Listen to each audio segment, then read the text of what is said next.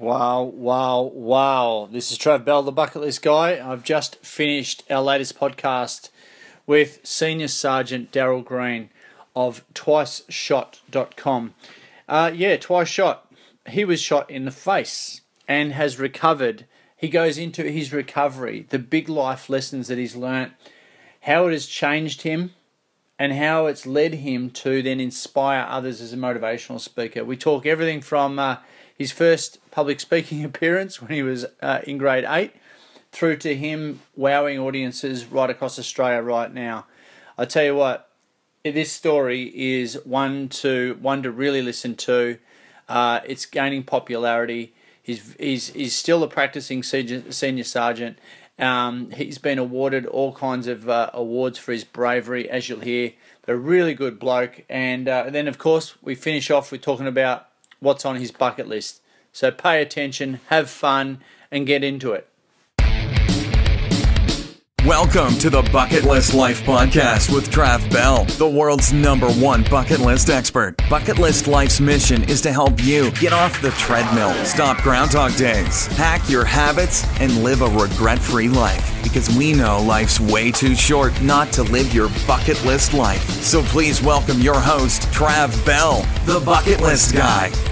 Hey bucket listers, this is Trev Bell, the Bucket List Guy. On behalf of our global bucket lister community, I'd like to welcome you to another episode of the Bucket List Life Podcast. As part of the Bucket List Life Podcast, we're out there, we're talking to people that are out there living their list, hacking the life experience to give you, the listener, an inspiration, motivation to play a bigger game. And I'm so stoked. On today's show, we talk to Daryl Green.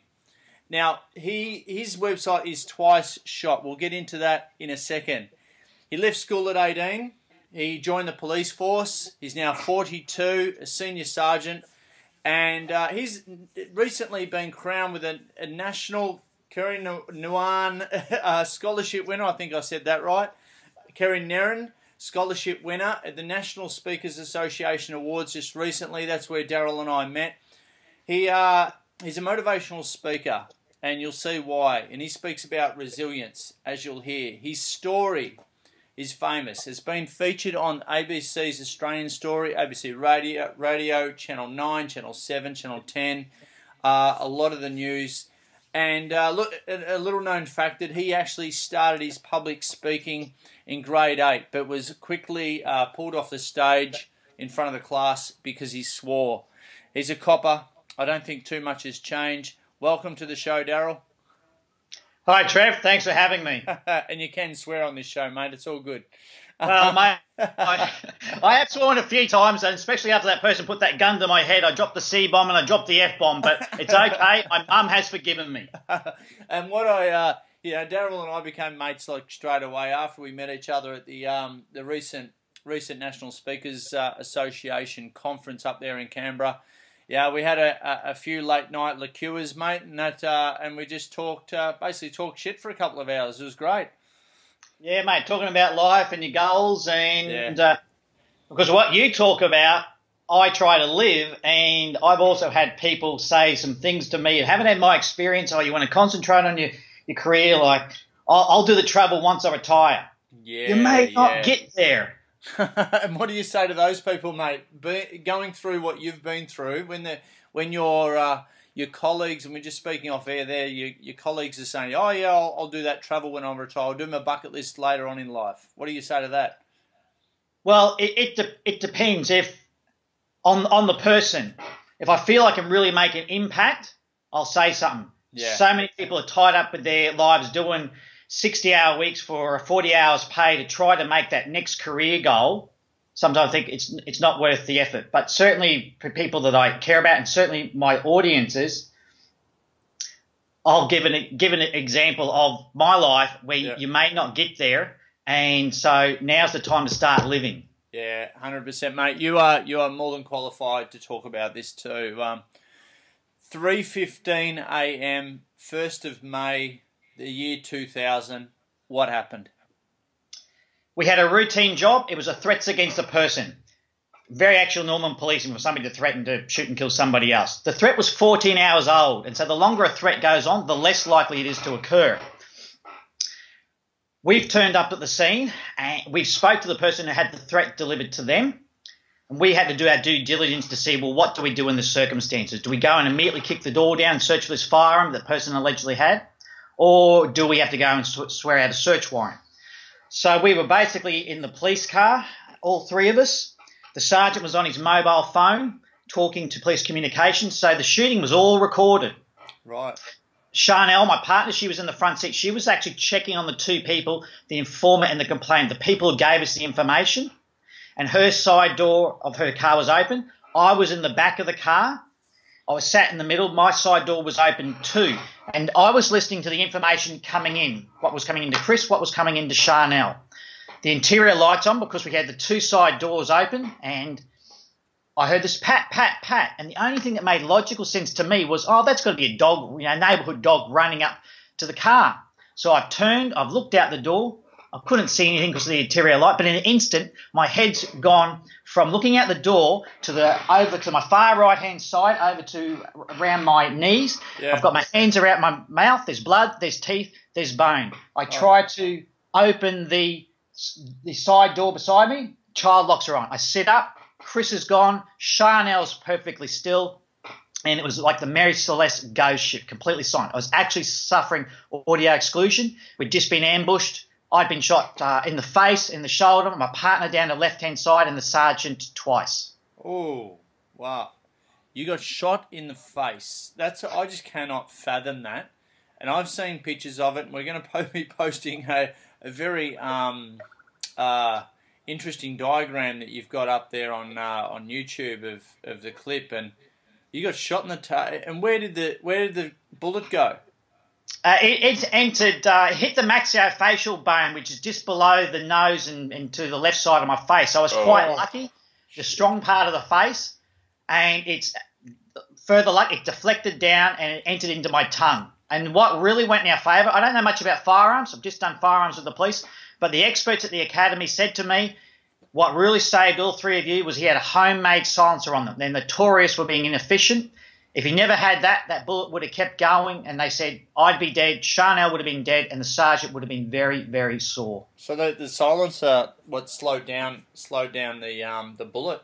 The round, yeah, the 22 round. It was a rifle round. Shit, I'll say shit on behalf of the whole audience right now. So you got shot in the face and where? In your shoulder? And in my left arm. Oh, no way. Mate, Never even felt one. How do you? And so your partners, how'd they pull up? Well, I'm pleased to say we are all still in the police. Yeah, right. Wow. And one of the things I talk about, adversity. It generally does one of two things when experienced together. It splits people apart or brings you together. Yeah. And it brought us together. Quick story. Charnel got married in 2010. She asked us to come to the wedding. We said, of course we will. We've come over there. The first night, everybody's gone back after dinner. Chris and I, we've gone out drinking. Yep. We've come home at 6 a.m. in the morning. We've jumped into these big beds we had in this one big room. And then there's a knock on the door a few hours later. And Chris, it's housekeeping. And Chris says, come back at 4 o'clock. We'll be gone by then. We've got a wedding. Oh, excuse me, sir. It's 20 to 4 now. Chris's watch had been wound back, so I'd never got showered, shaved so quickly in my life. Chris he's a bit slower than me, put the clothes on from the night before. We ran up to the top of the resort. We jumped in a golf cart, and we made it at 4 o'clock to the wedding. And what did Charnel say to us? She said, you bastards. I would have delayed my wedding just to make sure you two were here. Oh, legendary. So, isn't that's Australian mateship right there, isn't it? Exactly. Yeah, mate. So how you were out of action, like bang, straight to hospital, well,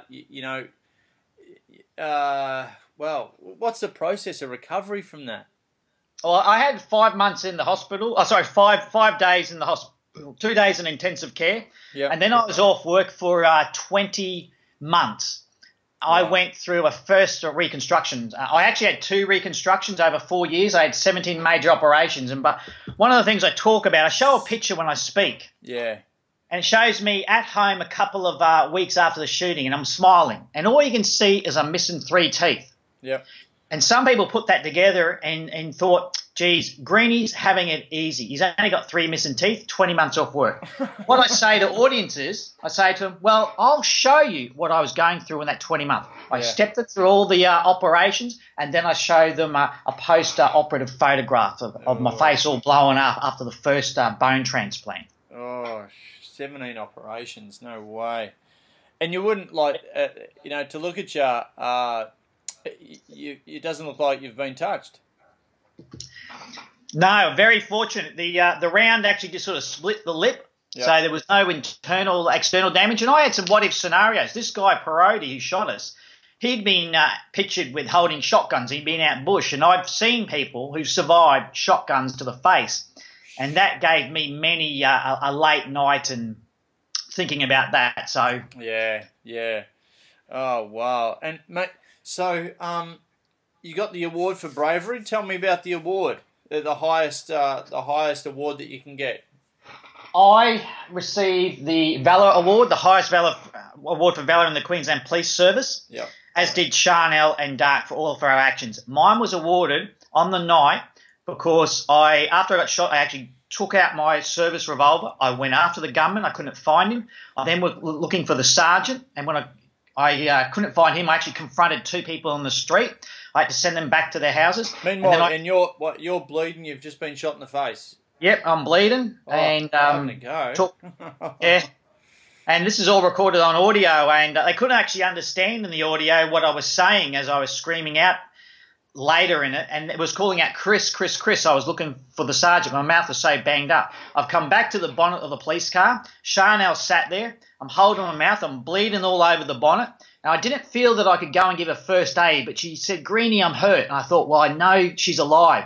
And I said to her, Charnel, it's going to be all right. It's going to be all right. Yeah. And she told me years later, she said, I was thinking at that time, no, it's not. You don't see yourself. You're pouring blood all over the bonnet of that vehicle. Yeah. It's not a very reassuring sight.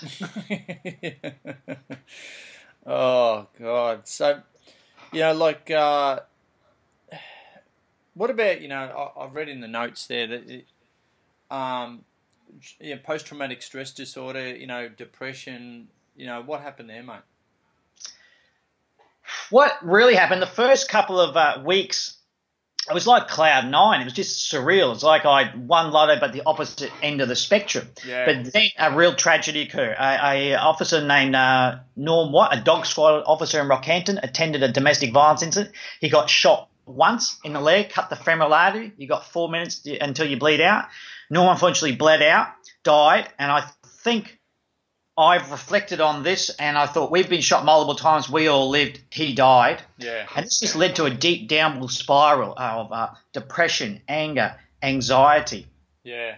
I was a real mess, and fortunately, I've always had the attitude to try and to help yourself and do something. I have sat around and felt sorry for myself, got me nowhere. I realised that. I went and saw a psychiatrist, and he said, "Hey, you need high-level support. Stay with your mum and dad." And so mum and dad have been there through me thick and thin. Yeah. I was going to ask you too, like, what do you find out about yourself and also about others in the process of recovering from something like this? You can go a couple of ways with it. Yeah, I'd imagine. And I know stories of a lot of people who've haven't had the support and maybe haven't had the right attitude and taken to drugs, to alcohol, and left. I know one lady who went to the Port Arthur shooting in Tasmania. Yeah, right. And she couldn't look at a Tasmanian police vehicle, and she didn't talk about it, didn't seek help until it was too late, and she left. And she came up here and she joined the Queensland Police as a facilitator, teaching recruits as a civilian. So she did get her life back in order and helped herself, but she lost her career down there from not being proactive. So when I've looked back at my life, I've always been a problem solver, and fortunately, and I've always not only been a problem solver, I've had this tenacity of not giving up. And those are two things that stood me in good stead. So with the support of my parents, those two attributes, I got myself out of a pit. And, well, actually, it was a real up and downwards journey as I talk. And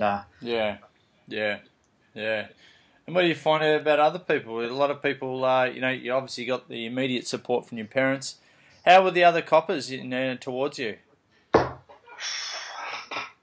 Oh, a lot of them were shell-shocked too, brought back their own mortality.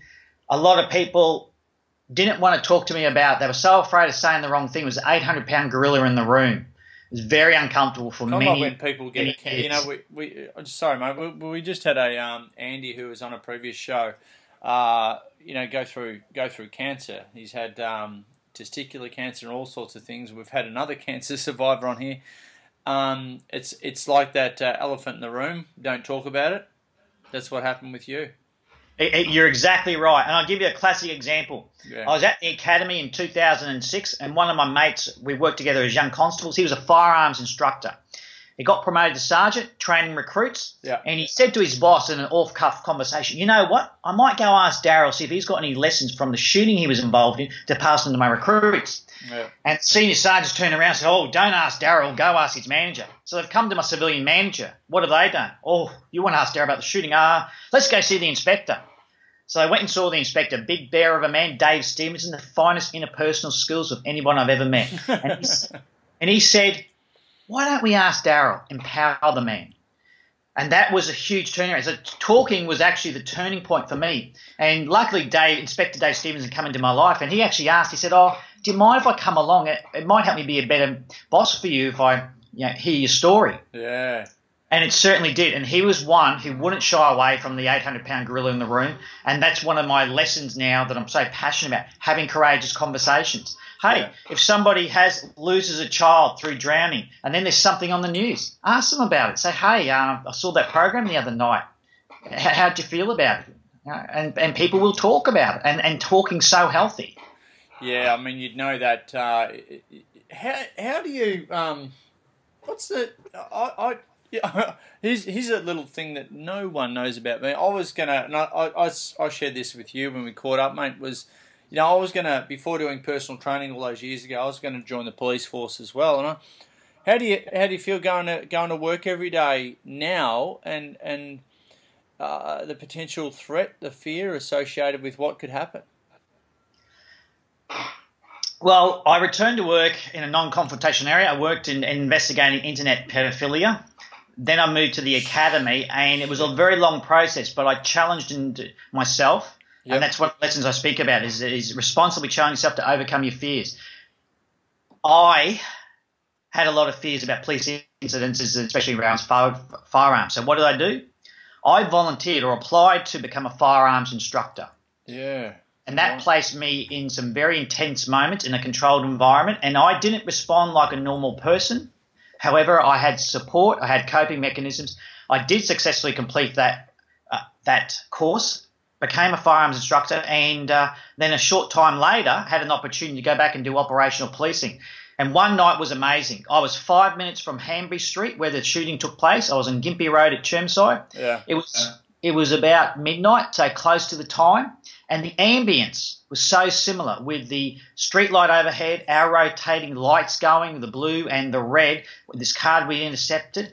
And previously, in the early days after the shooting, flashing lights at a nightclub would give me panic attacks because of bringing that night back. Yeah, but here I was, 9 years on, back with the same ambience, and there was no triggers. I thought about the next day, and I thought, oh, my God, I've come so far. It's a long journey. It was 9 years, but now I'm good with it. I still don't I don't want to constantly face drunks and violence. I've done that fair share of my time. I'll go back and supervise that, but it's time for the younger coppers to do their bit, go to their domestics and go to their drink driving and go to their fatal traffic accidents. So it's also knowing a little bit about yourself. I don't want to overload myself because, hey, there's still a lot of baggage there from the shooting that I have to work through with health strategies, running, eating, spending time with friends.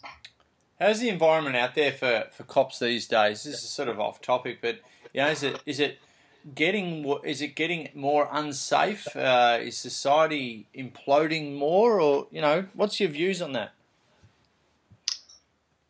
The large majority of the community is fantastic. They really are. Unfortunately, we only deal with that small minority of the community who don't want to play by the rules and don't want to treat people with respect or fairness. So we received the brunt of that. And it's a real shame because I've had such things as I was coming home on the train, I was working in police headquarters, I'd come home in uniform, and there was a young group of kids, about 3 or 4 of them, 15, and they made snorting noises like there's the pigs. Yeah. And I didn't speak to them about it, but at the time it really did upset me. Yeah. Because I know that they're at an at-risk group, the age they're in, the drugs and the environment, and when things go wrong, they're going to call us. Yeah. Quite hypocritical, isn't it? Yep. Yeah, and you'd hate to think what's been passed down from the parents, but let's not get all high and mighty here. Hey, look, switching gears. What gives you inspiration? Mate, that's pretty easy for me. I like simple, beautiful things. So right now, on my wallpaper of my computer, I have a beautiful aerial view of Tahiti.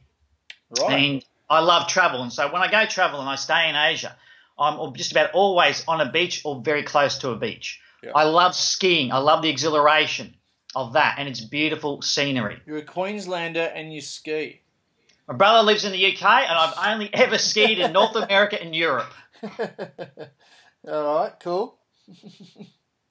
So, yeah, it really is a simple thing. Another one is meals, food. Last night I come home and I cooked myself some pork spare ribs, and for the entree I had some dates wrapped in bacon. I had a nice bowl of red, well, half a bowl of red, and, yeah, it's just really sucking the marrow out of life. And you can do things that aren't expensive to really enjoy your life. And I put on a war documentary. Hey, I'm not a great date. What girls come over for a war documentary? But that time was about me. It was a really simple things in life. Yeah. And you've got to. I mean, this was a few years ago. Would you say your perspective has changed since? Oh, completely. Yeah. I had really 10 miserable years, and give me an example.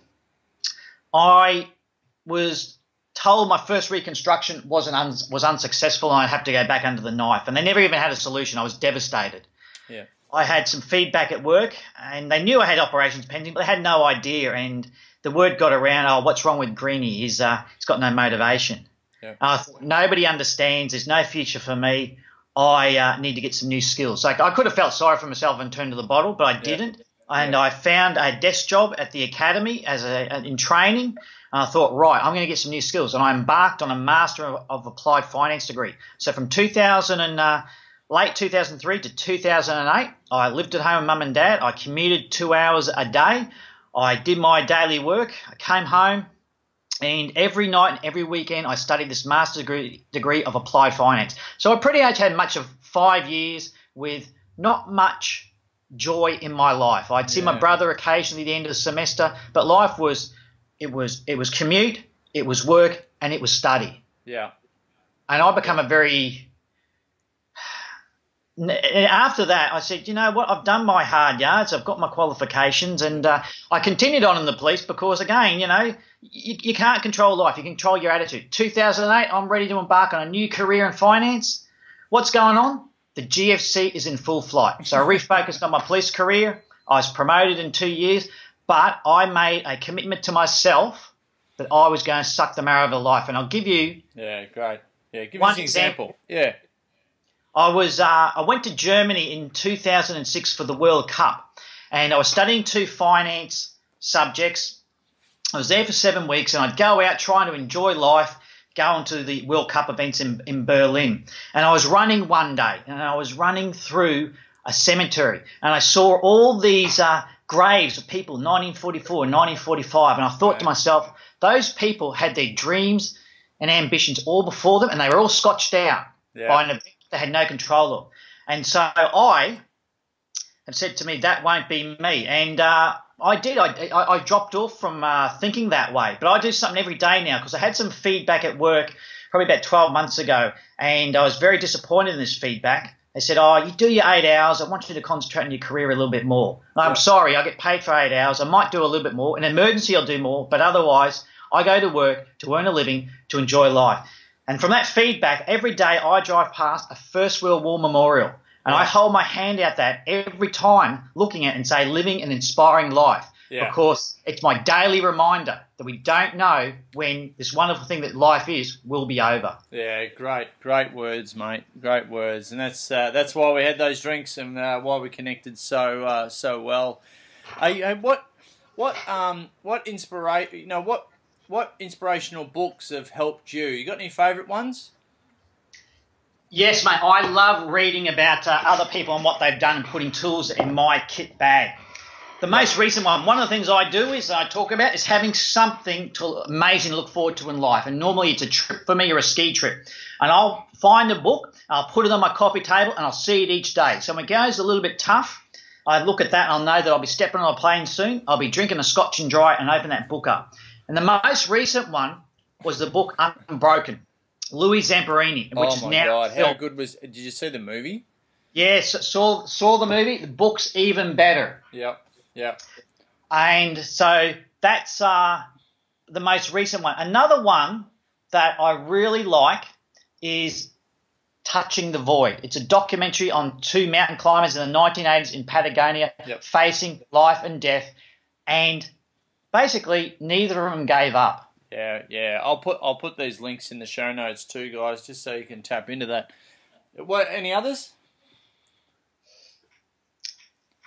When I look back and the bad news that I've received in life, there's probably one person I think back to say they had the courage to say, no, we're going to fight on.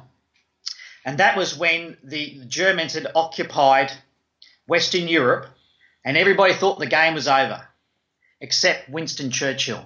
Yeah. I look to that example of how he went on. I've had some huge blows in my life, even in my police career. And that was one of them that fortified me. He said, look, if he can do that, I can. He was a man who suffered depression too. You're right. And so I used to call it his black dog. And so that gave me great inspiration. Another one, JFK. JFK had huge medical problems, but he overcame those to become one of the best presidents I think the US has ever had. Yeah, mate. You've turned it all around, and now you're well, not an up and coming speaker. You're pretty bloody established, and what's the core of your message when you're speaking to audiences? I have a lot of quotes that I've come up with myself from reflecting on my life, and that's one thing I've been able to do. I feel very fortunate I've been able to distill what I did and the lessons I've learned. The number one lesson, though, is resilience is not strength. It's returning to strength. We will all get knocked down in life. And funnily enough, when I've had other blows, I've been able to look back at my life and thought, oh, hold on. Yes, I was told I had to have the second reconstruction. I went through that. Yeah. I was told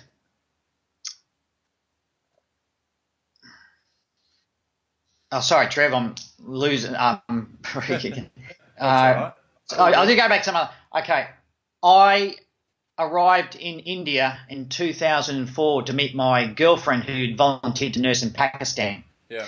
And she'd become very religious, and she had an epiphany on the bus on the way to a village. And she flew from Karachi into Bombay. She's got there and she's met me, and she said, I had this epiphany on the bus. I realised I'm highly religious. You're not. There can be no future. I'm going back to the village. Oh, shit. You're right. So I've seen that. And then there was okay, sorry. What I'll do is actually there's three things that I really look back on myself and say Daryl Green's a bit of all right. And the first one is I've got a lot of courage. I'm really proud of myself that on the night after I got shot, what I did, got out the car, went after the gunman, protected my colleagues. That was the first one. And that was an instantaneous kind of knee-jerk reaction too, which has come from somewhere. Yep. So I've got good character. I like that. The second one was I completed a master's degree in finance part-time whilst working full-time, battling depression and all the other things that comes with PTSD PTSD. So not only do I have a pretty good noggin on my head, I've got some tenacity to keep going. Yeah. And finally, when I look back at myself physically, I climbed Kilimanjaro in 2013 for charity. Yeah, yeah. 24 hours before the final climb, you ascend Kilimanjaro at midnight. I went to bed at 7 p.m. At 11 p.m., I woke up. I had a mouthful of vomit. I had to open my tent door and bring everything up. I had violent vomiting and diarrhea until 5 a.m. in the morning. Was that because of the altitude? No, nothing to do with the altitude. I just eaten something. One of the other guys, Mark Streeting, he'd had it a couple of days earlier. Yeah, right. Oh. and I climbed it. I said to myself, I can't stay here. I've got to do this. And so physically I should have been just in bed. Yeah. But that was the physical achievement of doing that. So I've got a lot of physical stamina and mental determination. So those are the three biggies I look back in life, Trev. Yeah, cool. Love it. Who do you love speaking to? You know, like what audiences are on your bucket list, mate?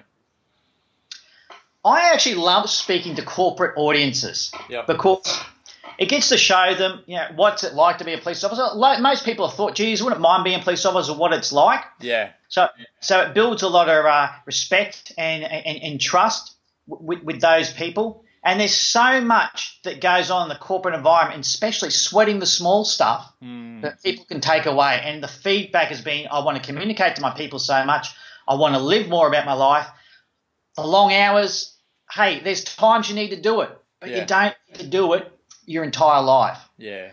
School children, I love giving these lessons starting out in life. If I had a few more of these lessons, like getting a mentor, it would have made my life that little bit easier.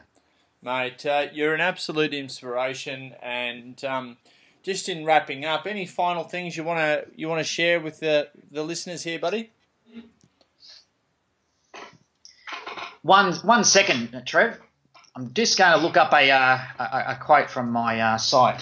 Yeah, that's cool. And what is your site? What's your main site, by the way? Twiceshot.com. And if people want to, they can sign up and stay in contact. Occasionally receive a free newsletter, but they'll be able to follow my journey as a emerging professional motivational speaker. Yep. Cool.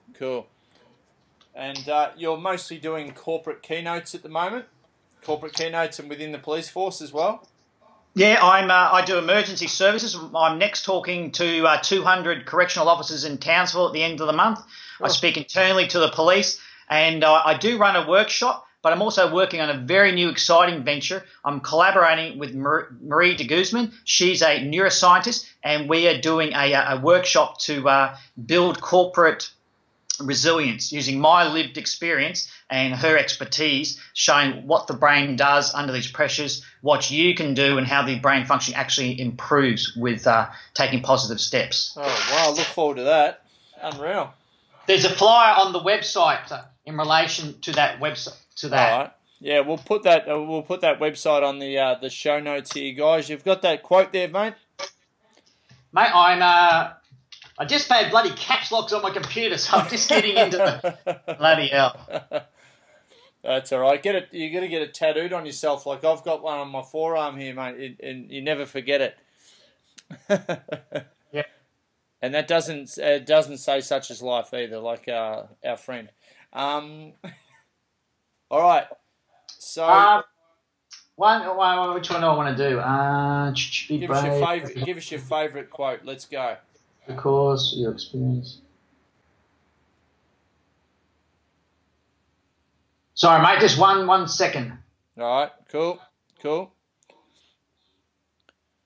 So you're still a practicing police officer, yeah? I am. I have to go to work today. I start work at 2 p.m. Oh, wow. I'm a duty officer at the non-urgent contact centre for the Queensland Police. Right. And how long do you reckon you'll be a copper for? I'm focusing on my police career, and I'm giving back to the community through my speaking. Yeah. And we'll just see where my journey in life takes me, but it's very, very exciting, especially being honoured as an emerging speaker with the Kerry Nan Scholarship. That's 12 months of development. Yeah. So watch this space. Yeah, love it. The quote I would like to share with your listeners, that I think I'll get the most out of, when times become tough or complex, simplify your life in the short term. Love it. By employing the win principle to ride out your difficulties and triumph now over adversity. The win principle comes from sports in the US. It's what's important now. Nice. And I talk a lot about having healthy routines, running, eating well, etc. But there's going to be times when you need to prioritise. And this happened for me with the Kerry Nan Scholarship. I've come back from overseas. I have 4 days to put it together. I looked like a hermit in a cave. I had a long-grown beard. I was eating microwave food.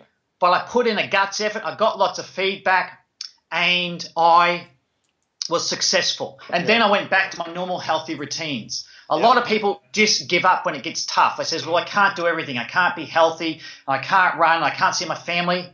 Well, sometimes, stop that for a short period, concentrate on what's right and important, and then go back to it.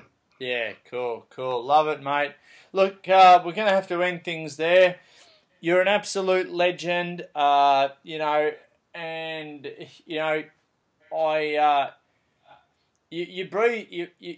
shed a really good light on the police force, mate. You're a shining example of what I hope you all represent, and thanks for protecting us all. Like I'm representing the whole of Australia here, but you know what I mean. Thanks for protecting us all, and thanks for sticking your neck out that night. And that bravery award couldn't have gone to a better bloke. Thanks for being a good mate. Thanks for getting me drunk the other night. And I can't wait to see your development. In the speaking circles. And don't be a stranger. If you need any help, just let me know. Trev, thank you so much, mate. Thanks for the opportunity to speak to your audience, and thanks for what you're doing, because what you say, what you believe, what you do, mate, I'm exactly there with you. Yeah. And my next thing is I was going to go to South America and see the largest live volcano, but I'm putting that off to next year. But I will be taking a little bit of time out and relaxing on a beautiful beach this year, probably somewhere in the Philippines, and do something like go swim with some whale sharks. Yeah, I might join you on that one. All right, buddy. Thanks a lot again, Daryl.